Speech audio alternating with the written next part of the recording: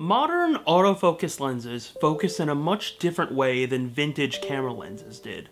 For example, this Sigma 35mm f1.4 focuses like this, but when the autofocus is actually engaged, this focusing ring doesn't move at all. What actually moves inside are the elements themselves. So then, how did vintage camera lenses actually focus? So if we look at this Mamiya RB67, we can see that it focuses in a much different way. There's something here called the Bellows system, which basically takes the lens and extends it out quite a bit.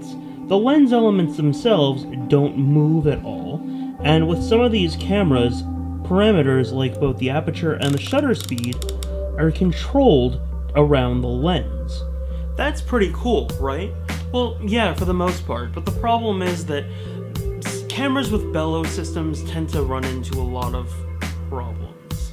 This Polaroid 185 camera, while beautiful, uses a lens bellows focusing system, so it focuses by moving the lens bellows back and forth. This is pretty cool because it helps keep the overall system more compact, but the problem is these bellows.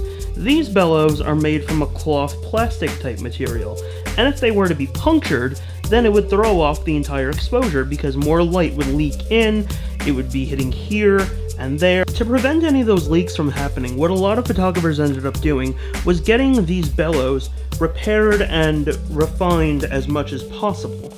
Sometimes it was as easy as putting a little piece of tape there, or gaffer tape or something like that. Sometimes you had to replace the whole bellows.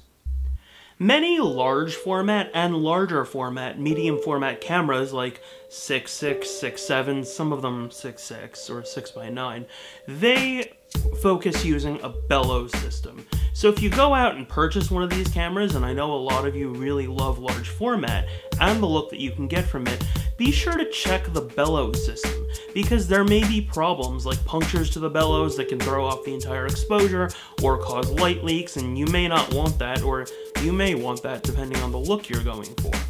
Either way, just know that not all lenses focus using these really nice manual focus rings that are on so many lenses out there. So keep that in mind the next time you go out and purchase a vintage camera.